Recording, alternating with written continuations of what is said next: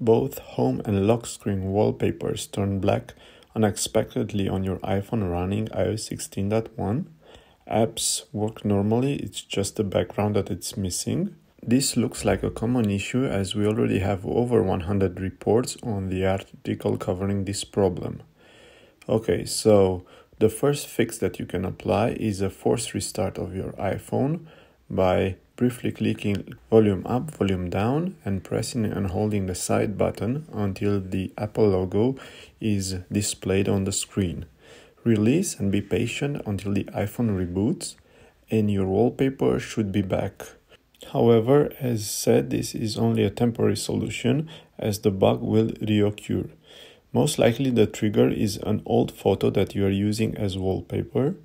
So another fix requires you, of course, if available, to send the old photo from an older device or from your computer via AirDrop or also via mail attachment. The idea is to resave it on your iPhone in the Photos app. And then once you have the photo, simply create a new lock screen allowing iOS 16.1 to easier access your old photo.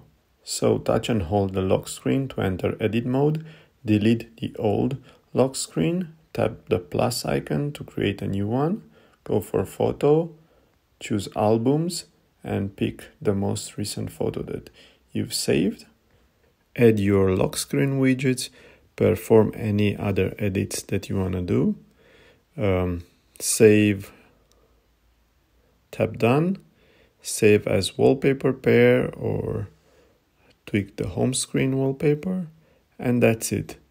You have your wallpaper back. Hope this helps. Please like and share.